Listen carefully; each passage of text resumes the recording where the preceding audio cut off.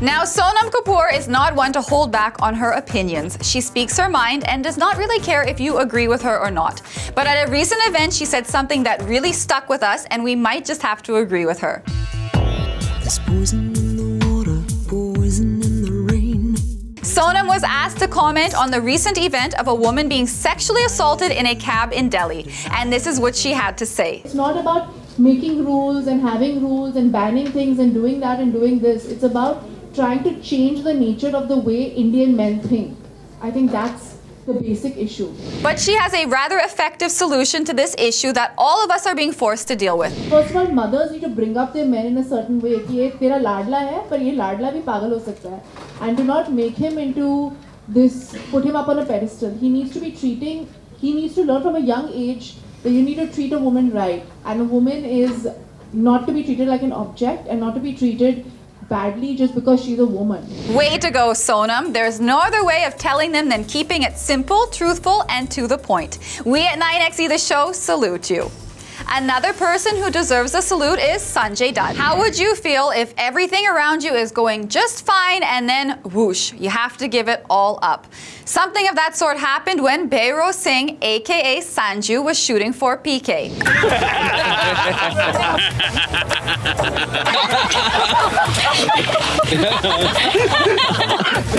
These are some clips of Sanjay having fun on the sets of Peekay and making everyone laugh and generally spreading the cheer. The team also celebrated Sanju's wedding anniversary. Thank you so much.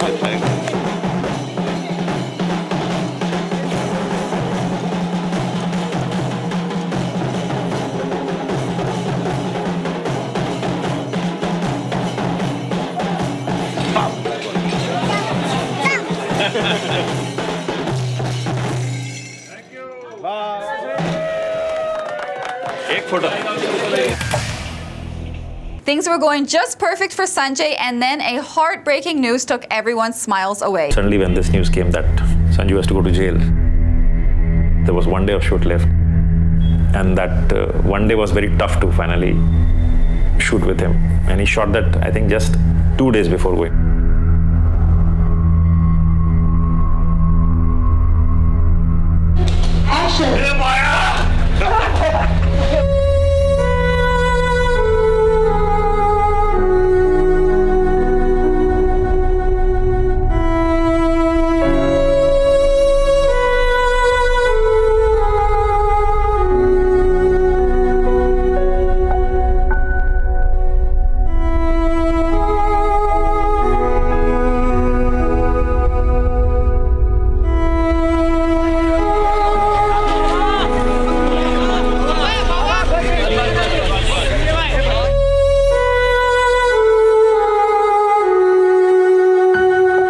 Sanjay is so close to me that I feel his presence all the time. And also, he's extremely positive.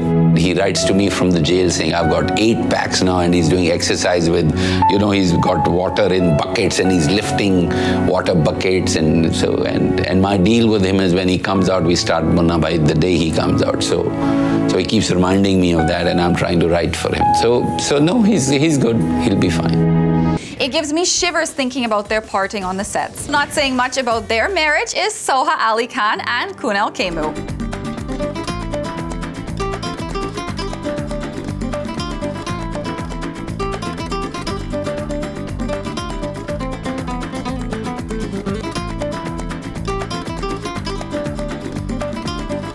Wedding season is on, and it will continue into early next year. And it seems that Soha and Kunal might just take full advantage of this. At 9XE The Show, we've learned that Soha has registered her marriage that will take place anywhere between the 25th of January and the 2nd of February. But when we got in touch with Soha, she played the coy bride and gave us no answer. Kunal and Soha got engaged in July while on a holiday in Paris. How awesome is that? Kunal chose the most romantic city in the world to propose to his lady love. Soha tweeted, "It gives me great happiness to share with you all that Kunal proposed to me in Paris with the most perfect ring in the world, and I said yes." Looks like Kunal and Soha want the wedding to be a small affair with only friends and family. But when famous families like the Patodis and Tagores are involved, it can't really be an intimate affair.